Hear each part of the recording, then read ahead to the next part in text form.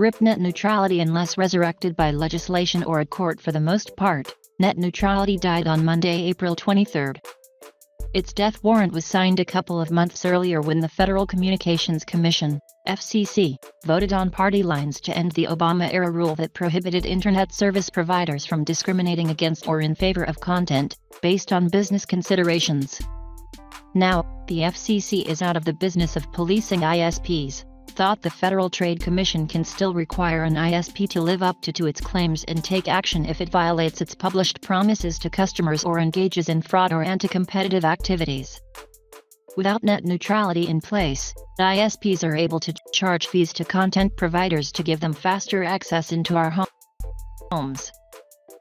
Court cases and pending legislation. Of course, Congress could vote to make net neutrality the law of the land, but given that the FCC voted on party lines with Republicans opposed to net neutrality and the Democrats favoring it, such a law is unlikely to pass the current Congress or be supported by the president, despite the fact that a 2017 poll found that 80% of the population, including 75% of Republicans, were opposed to the FCC's abolition of the net neutrality rule.